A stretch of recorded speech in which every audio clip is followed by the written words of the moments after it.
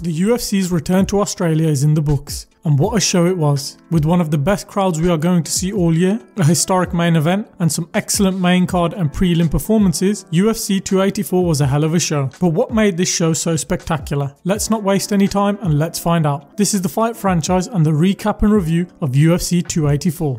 The early prelims featured 4 fights, with 3 of the 4 fights going to decision and only 1 finish. Short notice Elvis Brenner beat the heavy favourite Zubaira Tukhugov with a unanimous decision victory. Blake Bilder in a back and forth fight won a decision against the ultra competitive Shane Young to take his record to 8-1. Jack Jenkins on his UFC debut got a unanimous decision victory, where he was able to defeat Don Shainis, dominating most of the fight whether on the ground or on the feet.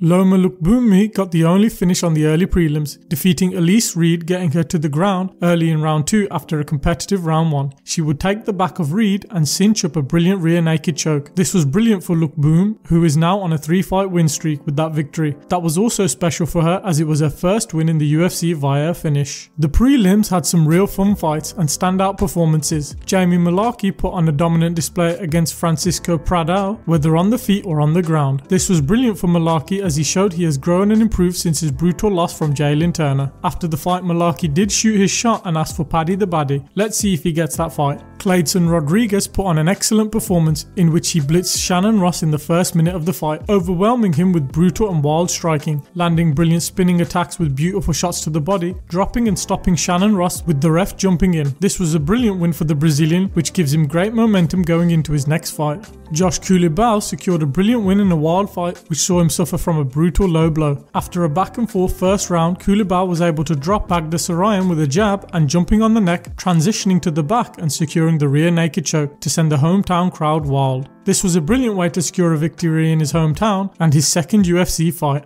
In what was predicted to be a back and forth war, Tyson Pedro versus Modestas Bukauskas ended up being a cagey affair, with Bukauskas getting the better of the judges' scorecards. That brought the end to a largely lackluster prelims. Compared to the last UFC pay-per-view in Brazil, which had amazing prelims with standout performances all around, it was unfortunate with fights falling through and just underwhelming fights and performances. The prelims were just unable to deliver. However, the main card is where this pay-per-view shines, with one of the most fun and the best pay-per-view main cards in recent years. But before we get into the main card, the UFC announced the next Hall of Famer to go alongside Jose Aldo in the 2023 Hall of Fame. Lil Evil Jens Pulver is going into the UFC Hall of Fame, a well-deserved spot for the first ever lightweight champ. To be a legend in the early days of the sport and be a pioneer of the lower weight classes, all while being the first champ of arguably now the best and most talent-stacked division in the UFC. This was fantastic. To see his reaction also on stream and what it meant to him, to see his hard work recognised was also brilliant. Jens Pulver is a legend of the fight game and has earned a well-deserved spot in the UFC Hall of Fame. Jimmy Crute and Alonzo Menafield fought in a back and forth war, with Menafield dominating on the feet with huge punches forcing Crute to grapple. In terms of the first round, Jimmy Crute dominated the early parts of the round, with Menafield ending up on top and dominating Crute on the ground. The second round, Menafield would piece up Crute on the feet and dominate the start of the round. However, Crute would finish the fight stronger, trying to secure the submission win. The third round seemed like it was all to play for, with Crute trying to secure the takedown and Menafield stopping him grabbing the fence. This caused a 1-point deduction for Menafield, and Crute dominated the final round on the ground. The fight finished a majority draw, which honestly seems a fair result, and we need to see these two run it back sometime soon.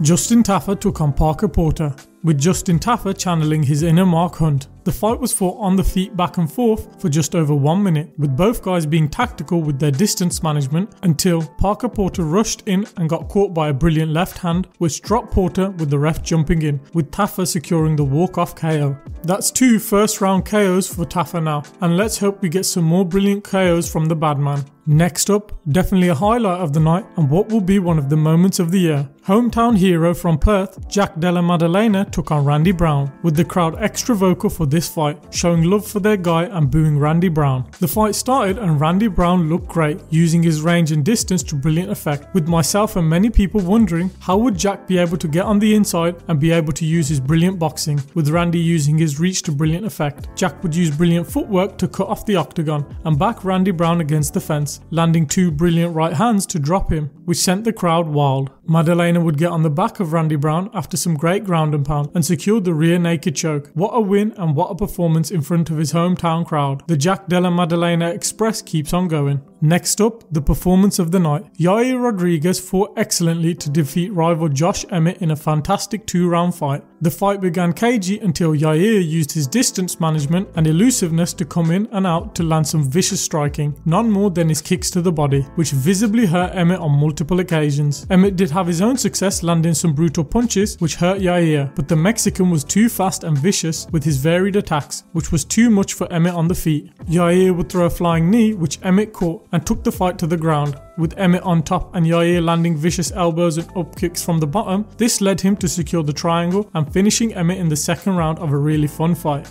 The crowd and fans were spoiled with how much fun this fight was. Yair looked the best he has ever been in his career and secured a legendary moment in front of his family on an amazing co-main event spot in one of the biggest fights in UFC history. The main event was a wonderful spectacle, which saw the two best fighters on the planet go head to head, which is one of the first times we have seen such a thing in MMA. Alex Volkanovski went up a weight class to challenge Islam Makhachev for £155 gold to become one of the few double champs in MMA. Many fans and pundits predicted Makhachev's grappling to be too much for the smaller Volkanovski and Alex Volkanovski to be too much to handle in the striking department for Islam Makhachev. This set the backdrop for one of the greatest technical MMA fights in history. This fight saw Alex Volkanovski overachieve in the grappling department and Islam Makhachev in the striking department, which was a shock to the MMA world. The fight would be back and forth with Volkanovski landing heavy shots and Islam catching him with beautiful counters on the way in. Islam early landed a takedown and dominated, almost securing a rear naked choke, with Volkanovski expertly defending the choke. As the fight went on, Islam's grappling and wrestling became less effective as he began to tire, with Volkanovski showing brilliant defense and getting the better of some scrambles. Islam did have success on the feet, stumbling Volkanovski on multiple occasions and dropping him to one knee. Islam in the fourth round secured another takedown and secured a dominant position on the ground, trying to secure another rear naked choke. However, Volkanovski showed brilliant defense again. The final round was back and forth to the bitter end, with Volkanovski at the end of the fight stuffing a takedown and ending the fight on top in Islam's guard, landing brilliant ground and pound.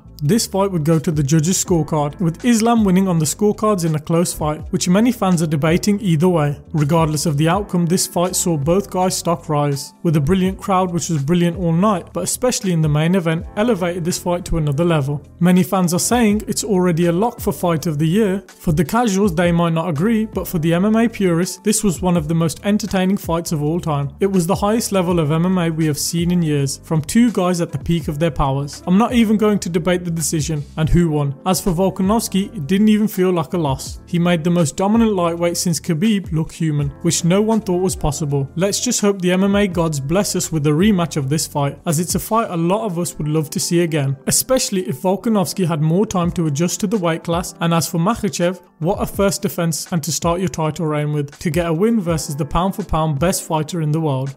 Overall, this card was amazing. The crowd was absolutely electric all night, and the Australian fans deserve a pat on the back for how much they added to the fights, and especially the main event. They deserve another huge pay-per-view just for the atmosphere and hype they brought all week. As for the whole card, yeah, the prelims leave more to be desired, but the main card delivered on nearly every level. Plus, many of us expected the main event to be a boring grapple-heavy contest. However, we got the complete opposite. For that reason, if I was going to grade the card, it gets an A-.